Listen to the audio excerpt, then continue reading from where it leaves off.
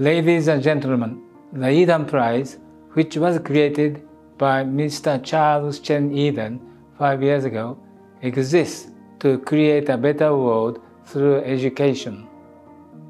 Every year, we champion individuals or teams who bring game-changing ideas into education research and education development.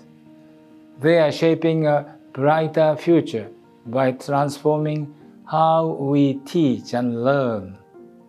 As judges, it is our privilege to review work that's changing lives. This year, we ask for a short video submission from every nominee. It was our great pleasure to hear directly from them about their projects and plans. We thank them for sharing their extraordinary passion and dedication with us. And we are grateful for every nominator and supporter's time and effort in sending us so many excellent nominations. And now it is my honor to introduce our 2021 Yidan Prize Laureates.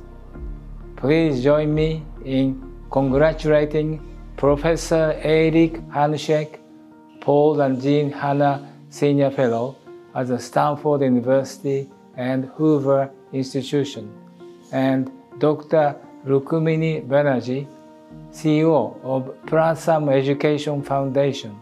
Both are tackling a crucial piece of the education puzzle, improving quality of education and outcomes for learners. Eric's research has shown that, above all, it is the quality of education that underpins the economic health of their nations. Rukmini has led unprecedented work in understanding why some children aren't leaving school with essential reading and writing skills. Awarding just 2 prizes from an outstanding field is always a challenge, especially as we encourage the widest possible range of nominations. We don't set a narrow theme or geographical boundaries, and our judges bring with them a broad spectrum of experience from around the globe. In this way, we can recognize work that has the greatest impact for the most learners, particularly those marginalized by poverty, disability, gender inequity in other parts of life. Indeed, this year's judging process has been one of our most diverse yet. Our nominees are working on projects that span over 130 countries and territories. We reviewed more nominations from across Africa and Asia than ever before, making India our second largest source of entries after the United States. Our judging committee also grew.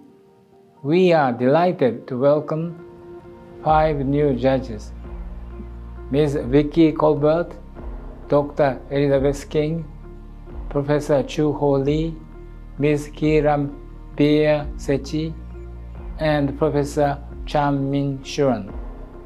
In doing so, we added valuable new perspectives and strengthened the voices of both women and representatives from Asian regions within our group.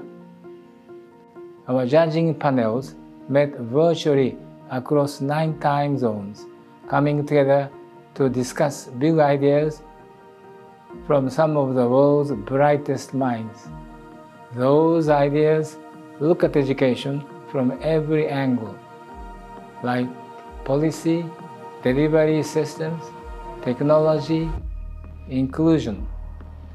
Nominees are rethinking education systems from top to bottom to tackle inequities and empower learners.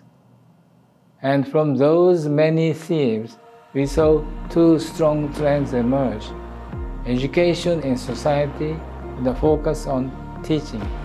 Indeed, transforming teaching to close achievement gaps lies at the heart of both our laureates projects this year.